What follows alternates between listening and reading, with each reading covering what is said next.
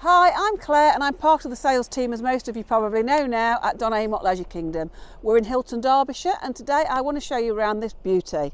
Just look at that for a pretty VW. It's a 2021 plate, as you can very well see, and it's a DSG STARTLINE. STARTLINE is obviously where it sits in the VW range, if you don't know, and the DSG is an automatic gearbox. This has been fitted with a business pack, so it's got a few more whistles and bells. One of those is an alarm fitted. So as you look down the side, it's got the amazing alloy wheels. It's a short wheelbase vehicle, which is great for getting into supermarket car parks. This here is a flue, so when we go inside we'll see that it's actually got diesel heating. This is the point where you'd put your water in.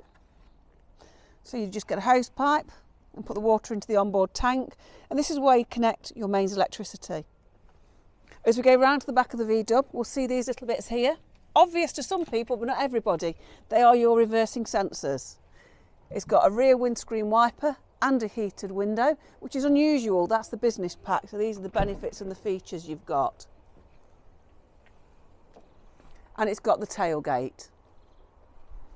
Inside here, if we take a look, you'll see that we've actually got the fuse switches. This has actually got a solar panel on. You've probably read that in Wendy's description.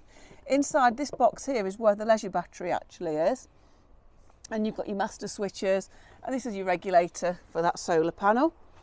Your gas bottle goes in there, and it's a 9.7 camping gas that you require. This area under here is excellent for storage, but it's brilliant if you do buy the Portaloo, because it will fit in there, obviously, for storage. So, well done, Wendy. Forgot to do that. So we'll shut this back down.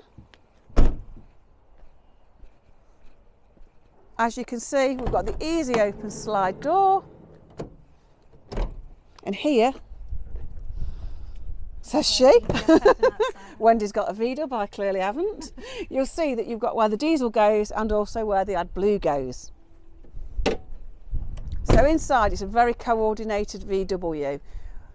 We've got the superb grey cupboards and the furnishings which suit the outside, and on the leatherette it's even got the stitch to bring the colours from the outside. So it's very, very coordinated. So as we come into the VW here, you'll see that we've got this control. This control here is your diesel heating. So you can control the speed of the fan and the temperature. And we've got the light switches here. So sorry, Wendy. Yeah, the lights are on here. And we've also got this mood lighting.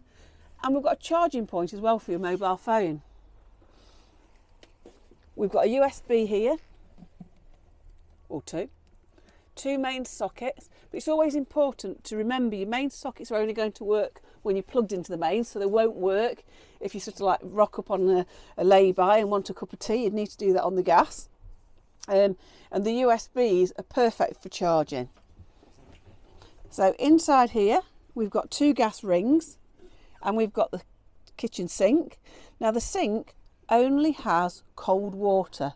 You don't get hot water in one of our VWs, or not in the Camperking range with us anyway. We've got storage here. So as you can look inside there, we have storage and two great cupboards beneath.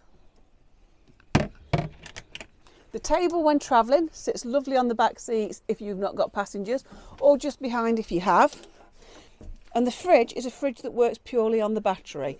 So one of my colleagues, he always says, it's a posh cool box, Claire.